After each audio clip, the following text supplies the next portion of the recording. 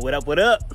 Jeff Joseph back with another video. Listen, you see the thumbnail, you see the title, so you already know what I'm about to talk about. But before I do, make sure that you like, comment, and subscribe, turn on post notifications, and don't skip no ads. But listen, in today's video, Big Bertha.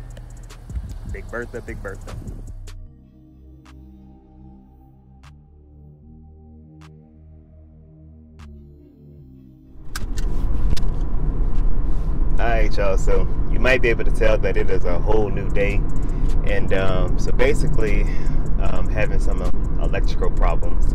At least that's what the code is that's popping up. So it could be the battery, it could be the alternator. So we're gonna start with the batteries first and see if they need to be replaced. I had a mechanic who came out and looked at it and said that he's 100% positive that it's the batteries, but it also could be the the alternators. I'm like, bro, what?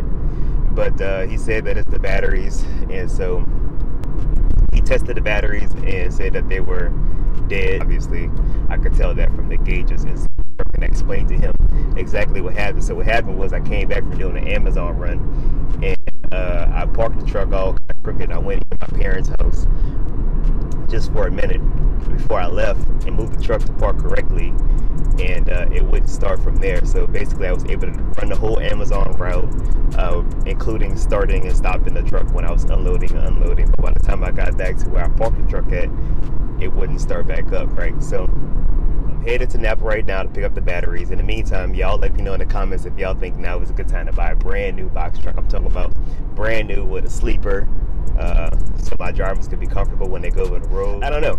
What y'all think? What y'all think? What y'all think? Let me know. Alright, so the battery is gonna be $175.99 each plus a $27 each port charge. So it's $405.98 plus tax. I'm gonna bring the old ones back. You'll get $54 plus tax back. Okay. Alright, so your total is gonna let's be. do it. Oh wait, let me.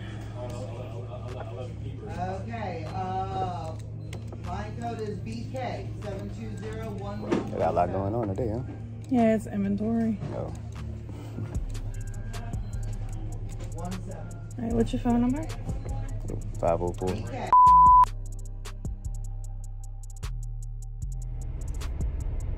Alright, y'all, real quick. So the total came to $444. So in my opinion, that must be a good sign that it is just the batteries, and once I put these bitches in, it's gonna crank up with no problem. So I'm gonna take that as a sign. In the meanwhile, I'm about to go figure out what I gotta do to install these bad boys, and I'll holler at y'all when I'm finished. All right, y'all, so quick update. I've been out here working, slaving on this truck, trying to get to these batteries, and come to find out, the second battery is the negative is stripped. So I'm working on getting some grip pliers to get this bad boy off. But like I was saying, come to find out, these batteries were just replaced less than a year ago, so they should be under warranty. So now I'm gonna snatch these off and then drive to an international dealer to see about the warranty on these batteries and replace them, bring back the ones that I just bought, replace them with the warranty batteries, and hopefully that solves the problem. If that doesn't solve the problem, then we gotta go to phase 2.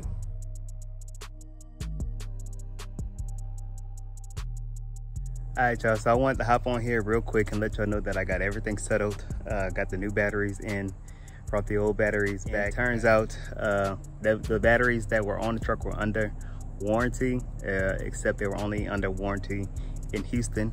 Unfortunately, the international dealer in Houston got these batteries third party, so they're not accepted at all international dealers, which is super weird, super messed up, but it is what it is. I've already had bought the new batteries by then anyway, so it didn't really matter. I just exchanged, well, I just brought those old batteries in and got the little refund thing they do when you bring it back. It was like $60 back off of it. So I did the work all myself. It really wasn't too bad. It comes with the territory. So I just wanted to hop on here real quick and let you guys know that I'm thinking about getting a whole new box truck, brand new. We'll see how that goes. I know there's some places out in South Carolina, but anyway, drop in the comments below if y'all know of any good place selling new trucks. I want it to be new as possible, brand new if possible. So drop in the comments if y'all know good place selling new or used, as long as it's in really good condition. Let me know. I'm also interested in leasing trucks too. If anybody wants to lease their truck, just let me know. But I think now, for anybody who's wondering, it's a good time to buy new trucks or to lease new trucks or to get into the box truck business, because peak season is upon us. Peak season is coming up soon.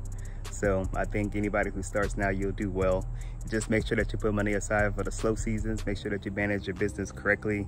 And I think anybody who gets started now should be just fine. But for me, like I said, I got a driver that's taking over this truck soon. I'm definitely gonna be leasing a new truck soon for an additional driver, but I'm considering buying a third truck, like purchasing a truck right out for me. For me to have and drive and to operate as well. But I don't know, I just wanted to let y'all know that for those of you who are thinking about doing it, do it. And so I'm gonna make another video tonight. I'm going to run Amazon, so I gotta go get fresh, and I gotta go take a shower and get fresh and get some rest for this Amazon run I'm gonna do tonight. I'm gonna make another video updating y'all how it goes. Hopefully everything should go smoothly, but I'm also gonna make another video talking about what I talk about. So that's it, that's all. I'll catch y'all in the next video. Let's see if we cranking up.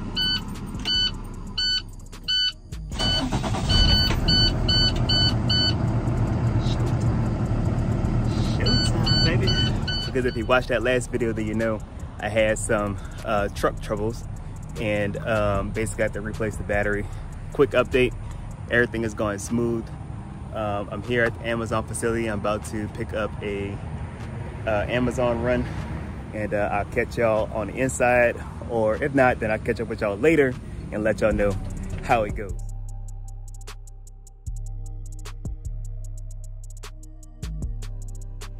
So update, everything is not okay. I'm backed up at the dock, and the lift gate was bumping against the lock port, so I put it down to put it back up, and now it won't go back up. There's like no power going to it. It was working earlier, and now nothing. So gotta figure that out.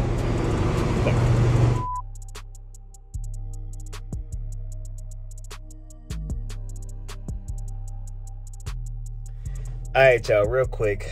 This has been the most anxiety-provoking Amazon trip that I've ever had. I just completed it. As you can see, I am back where I usually park at.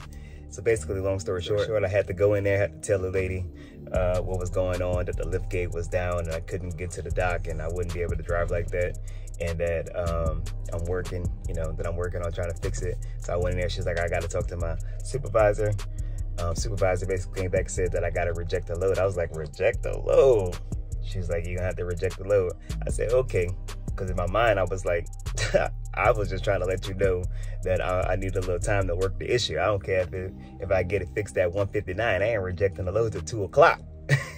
I'll load this thing up in 1 minute if I have to. I ended up figuring out what the issue was.